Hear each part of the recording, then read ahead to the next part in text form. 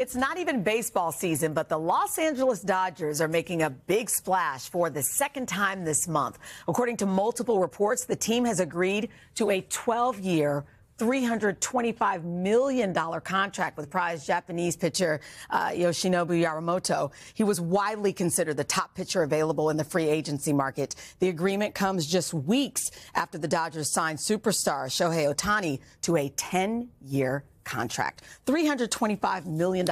Well, they were able to do it because Ohtani, from a few weeks ago, he decided to defer his compensation.